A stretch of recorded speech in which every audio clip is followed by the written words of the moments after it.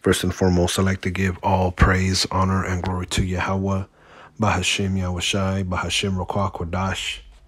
Double honors to the apostles and elders of Great Millstone that rule well, and a sincere salutation to all you Akim and you Akwat that believe in all sincerity.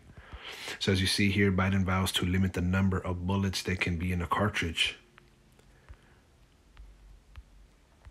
And I first saw this article on the Next News Network. They were headlining this speech that he gave on Wednesday. So I went and I looked it up, and I found this article among other articles. I found this one too, and you can Google this title and it'll come up, and it's basically a transcript of what he said, okay, word for word. But there's something more sinister going on, okay, and he actually hints at scripture, okay, in his speech, okay, on Wednesday, December 8th. So I would like to read this article and get some scriptures, Lord willing. This will be edifying. It says, President Joe Biden spoke at the 10th Annual National Gun Control Vigil Wednesday night and assured attendees he is still pushing to limit the number of bullets that can be in a cartridge. And when you come to this article, okay, as you see here at the top, the name of the article, basically, he says 10 years ago, this nation's vigil was created here in Washington to pray for the souls of Sandy Hook and their families.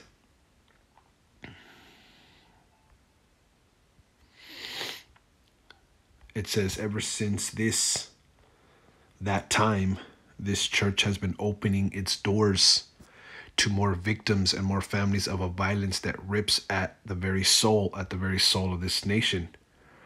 Okay, so the vigil is actually for, to pray for Sandy Hook and those that died. Okay, now, basically, when you look up Sandy Hook, there was a lot of talks of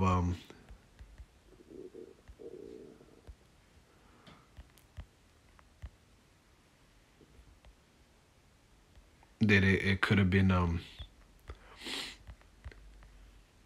orchestrated. As a matter of fact, I think this guy, Alex Jones, was sued for saying that it was orchestrated. Okay, and he actually had to pay a couple $1 million. Let's get that. Alex Jones sued for Sandy Hook comments.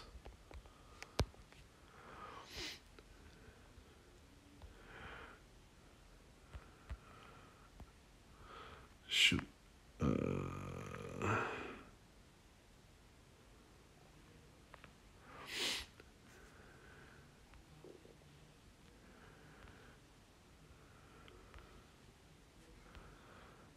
Let's see.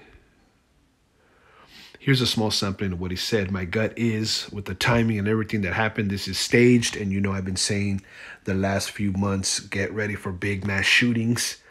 And then magically, it happens. Okay, folks, we got to get private investigators up to Sandy Hook right now, because I'm telling you this stinks to highest heaven.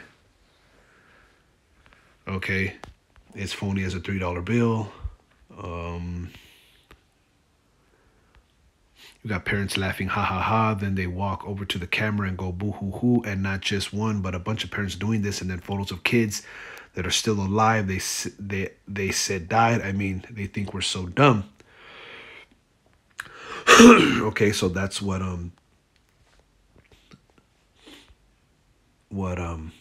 Alex Jones had said, okay, about Sandy Hook. Okay, and Sandy Hook was basically in New Connecticut on December 14, 2012. 20-year-old Adam Lanza shot and killed 26 people. 20 of the victims were children between 6 and 7 years old.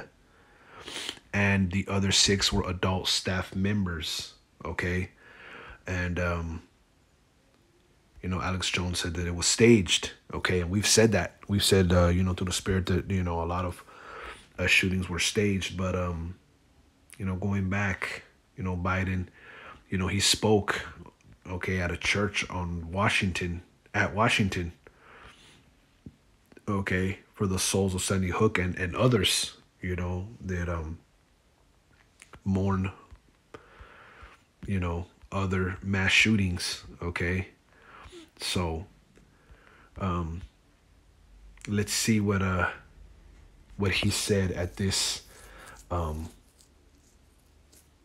anniversary, which is the 10th, okay? Biden said after mentioning the gun control legislation he signed into law in midsummer 2022, okay? After Biden mentioned his gun control legislation, he quickly added, it's still not enough, okay? It's still not enough. And vigil attendees broke into applause. So a lot of people are seeing him as a certain type of savior, okay, because he's limiting the number of bullets that can be in a cartridge. All right. It says, he then said, our work continues to limit the number of bullets that can be in a cartridge, type of weapons that can be purchased and sold, attempt to ban assault weapons, okay? So basically, what he's trying to do is limit the number of bullets that can be in a cartridge, the type of weapons that can be purchased and sold, okay?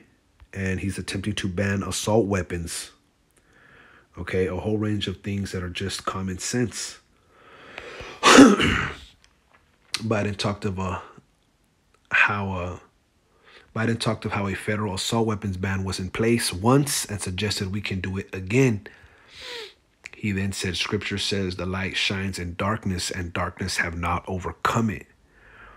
Biden told the gun control vigil attendees that they are the light. Okay. So what I found interesting as I, meditated upon this, because,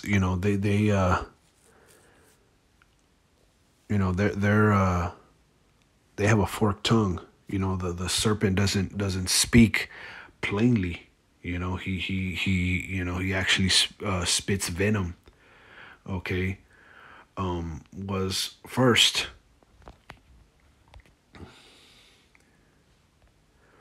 Psalms 55:21. The words of his mouth were smoother than butter, but war was in his heart.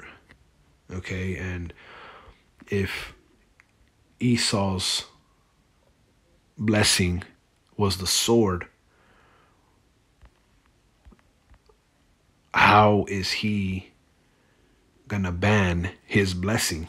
Okay, the only way that this could make any sense is if they're trying to unarm, okay, a population, you see. And we've said this time and time again, that they don't want you to fight back. They want you to be docile. And there's a lot of Americans that are not going to go for it.